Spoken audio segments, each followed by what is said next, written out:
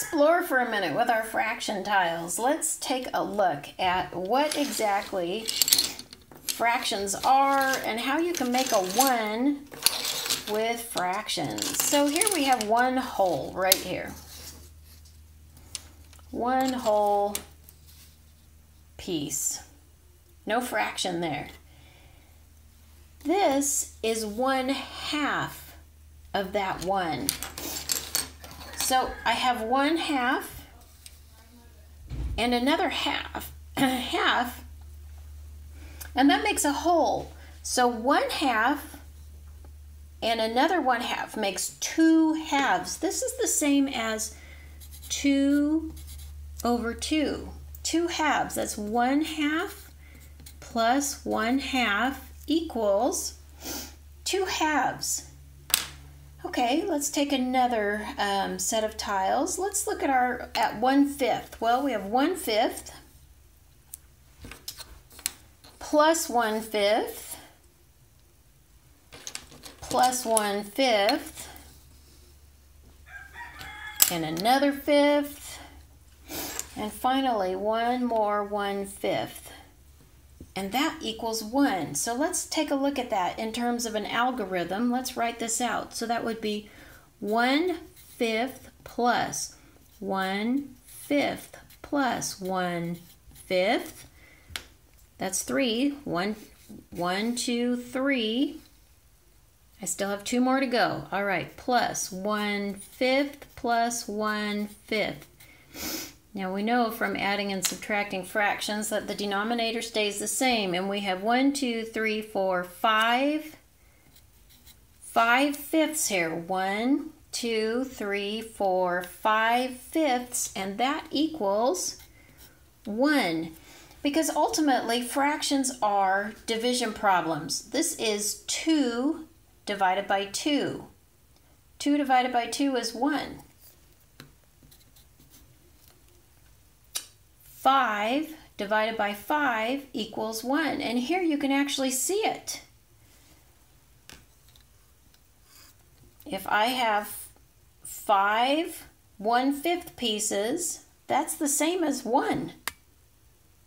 And this will be true for every number you work with. Let's try 1/4. So I have 1/4, 2/4, 3/4, 4/4. 4/4 equals 1. So here I have 1/12 pieces. How many of these am I going to need to equal 1? 12 of them, because 12 over 12 equals 1. Let's see if this works. So I have 1, 2 12ths, 3 12ths, 4 12ths, 5 12ths, 6 12ths, 7 12ths, 8 12ths, 9 12ths, let's see, 10 12ths, 11 12ths. Look at that, 12 12ths equals 1. 12 divided by 12 equals 1. This is going to work for every one of these fraction tiles. I'll need 10 of these, 10 tenths to equal 1. I'm going to need 6 of these, 6 sixths equals 1. I'm going to need 3 of these, 3 threes equals 1. All right, let's move on and look at this in another shape, because I don't want you to just imagine that fractions only come in lines. All right, so here we have one whole circle. That's one whole circle. Well, here I have half of that circle and another half, 1/2, 2 halves. 2 halves equals 1. They're the same. Okay, let's try that with, we did 1/5 already. Let's try that with 1/4. We have 1/4, 2/4, 3/4,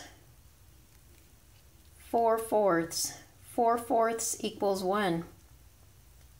It's hard to keep them from moving around. Notice this. 1/2 equals 2/4. 2/4 is the same as 1/2. That makes them equivalent fractions. Let's explore another equivalent fraction. Let's see. I have 1/3. How many of these would I need to equal 1? I would need 3 of them to equal 1. But here we're going to look at equivalent fractions for a second. 1/3 is the exact same as 2/6.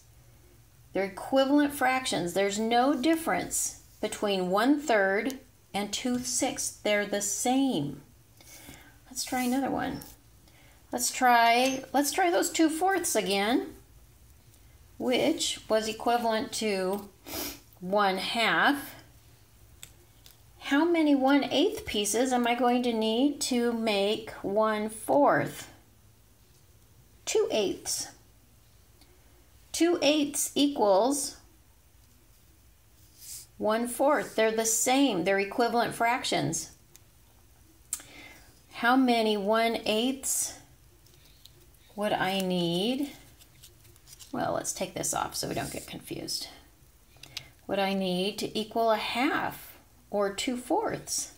Because 1/2 and 2/4 are the same. I'd need 1, 2, 3, 4 of them. So 4/8 equals 1/2. So let's write that out real quick. So 4/8 equals 1/2. They're the same. They're equivalent. The way I would show this in an algorithm would be 4/8 divided by, let's see, 4/4, our greatest common factor, equals 1/2. 4 divided by 4 is 1. 8 divided by 4 is 2. Look at that. 4/8 equals 1/2. Let's do one more of these. I have these the 2/4. Let's stay with that 2/4. How many 1/8 pieces am I going to need? 1, 2. So that's 2/8. So I started with 2/4. 3, 4. So 2/4 equals 4/8. Again, I would show that like this. Times 2/2 equals 4/8. 2/4 equals 4/8. We had to multiply by a 1, essentially a 1, because 2/2 equals 1, so I haven't changed its value. I just broke it into more pieces is all I did.